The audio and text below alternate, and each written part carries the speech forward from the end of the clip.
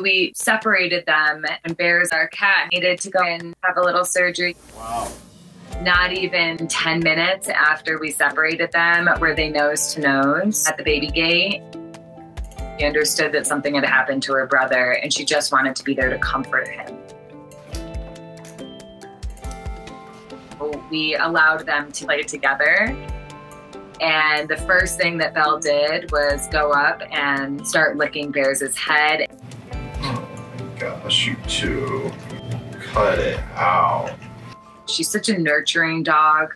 She's so empathetic and sensitive and intuitive that immediately upon Bears returning home, she understood what was going on. Oh my goodness, you two. Bears has never been a fan of the vet. We decided to bring them in together. Immediately, we noticed it in the car ride. Once we got into the room, Bears just circled Belle's whole body. So it was very clear to us before the vet came in that they were communicating in their own way. We hoped that they would get along. The first time we introduced them, Belle was accepting and curious as any puppy would be. Oh, Bears.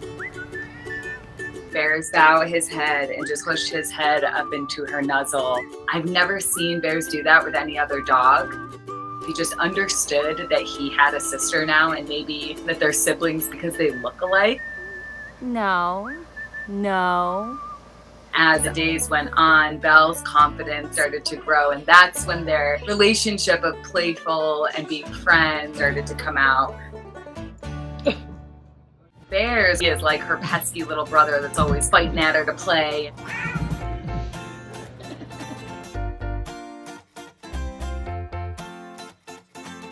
As Belle was getting bigger, it was always a concern of ours, keeping an eye on them when they played. Hey! Yeah, go Bears. She is such a gentle giant. His love for her grew as she grew.